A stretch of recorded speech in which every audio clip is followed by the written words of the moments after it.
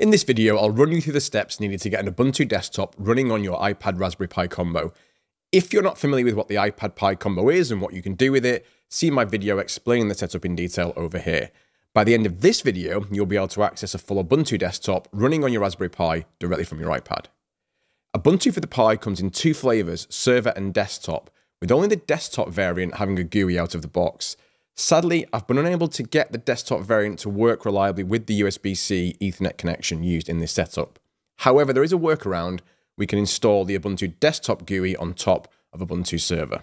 The easiest place to start is with my pre-built Ubuntu Server image, which you can download from GitHub, link in the description. And then using the Raspberry Pi Imager software, if you come to Choose OS, scroll to the bottom and make sure you choose Use Custom, and then you can select the downloaded file, press Open.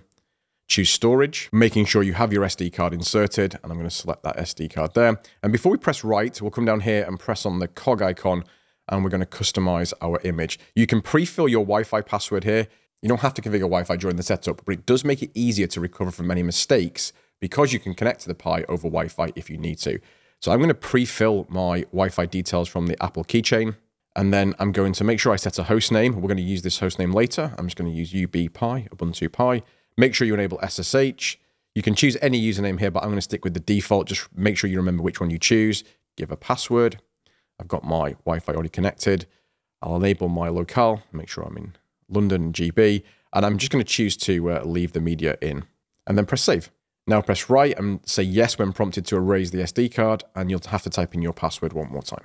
Once the image is burned to the SD card, pop it in the Pi, connect the Pi and the iPad over USB-C, and after a few minutes, you'll see the USB Ethernet adapter appear in the iOS settings app. This means we can now connect to the Pi over SSH. I'm using Blink Shell to connect, but any SSH iPad app will do. If you're not interested in getting a GUI set up, then you can stop here. This is a fully functional Ubuntu server setup. But if you do want the GUI, then we have a few more steps that we need to do. So connected to the Pi over SSH, we'll start by installing the necessary software packages. We need Ubuntu Desktop minimal and TigerVNC standalone server. The minimal desktop excludes a few optional packages and is my preferred starting point for this setup, but you can go for the full desktop if you choose. We'll use TigerVNC to set up a remote desktop connection with the iPad. It can take about 10 to 15 minutes for both of these packages to install, so don't worry if the process seems to be taking a little while, or even if it seems to have stalled for a few minutes. With these packages installed, we have a few bits of configuration we need to make our VNC remote desktop fully functional. Let's dive in.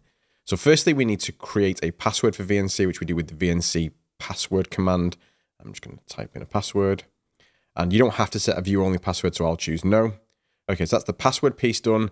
So next up, we need to configure a VNC display for our user, and we can double check our username with who am I.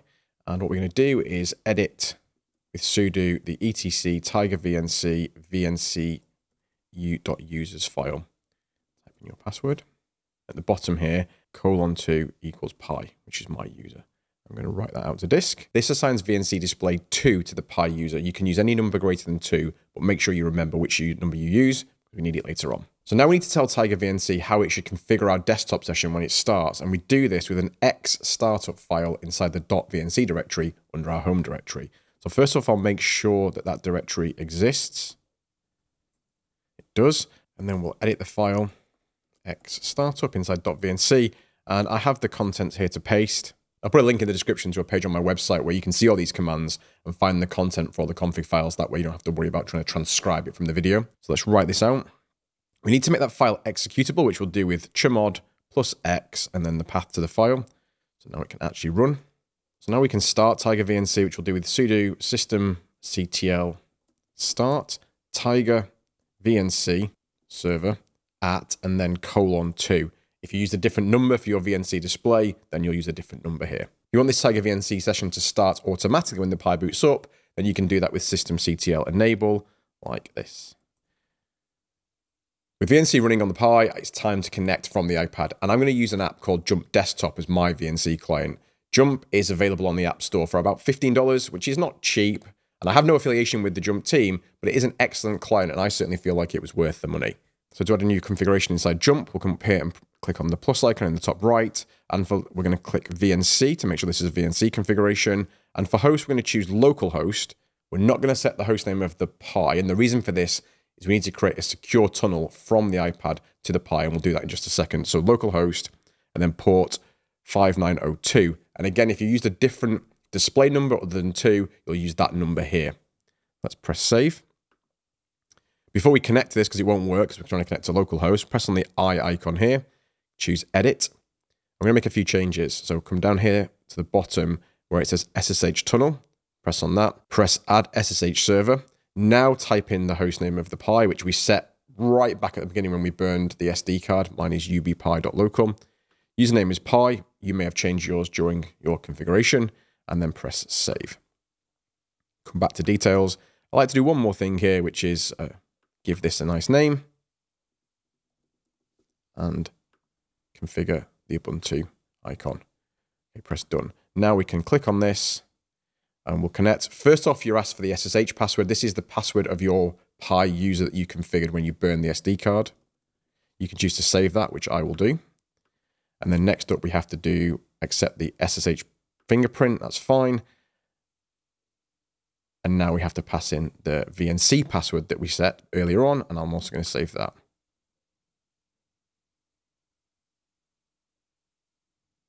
Okay, great. Here we have the Ubuntu Desktop running on the iPad. And you'll see there's a few things here, like it's prompting me to restart, and I need to get rid of this thing. I'm just going to bring up this desktop. And the first thing I want to do is run through the setup wizard. So press start setup. And you can basically go through this pretty quickly. Make sure you skip the network step. Next, and then press start using Ubuntu. The reason why we're skipping the network step is because the network manager software, which is called Network Manager, that Ubuntu Desktop uses, doesn't seem to work very well with the USB-C Ethernet thing, and we have to use the Ubuntu server network software, which is called NetPlan. You may need to reboot. I'm going to do that later. And we could kind of just leave things as they are, but I like to make a few more tweaks to the UI just to make this whole setup look a little bit nicer. So the first thing I'm going to do is if I come to activities, come down here to the applications and bring up the terminal, I want to make that dock show permanently on the desktop. So I'm just going to make this a little bit bigger. And then now we're going to run gnome -extensions enable ubuntu-dock at ubuntu.com. And there we go. We've now got the dock enabled permanently, which makes accessing your applications much, much easier. Now, you might notice that we're not actually using the full screen here, and we can fix that by creating a new config file for our VNC. So we'll do vim.vnc/config. And in here, we want to add one line geometry equals 2388 by 1668. You should change this to match the resolution of your device. I'm using an 11-inch iPad Pro, which has this resolution, but you can tweak it to your needs. So I'll just save that to disk. And then we need to restart VNC now. So we can do sudo systemctl restart TigerVNC server at :2. That's our session. Type in our password.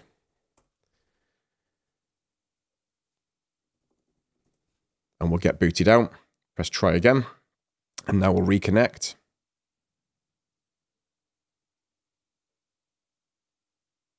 And now you can see that the screen is occupying the whole of my iPad screen, but it's gone very small, and we can fix that too. So if we come down to the show applications down here, come to settings,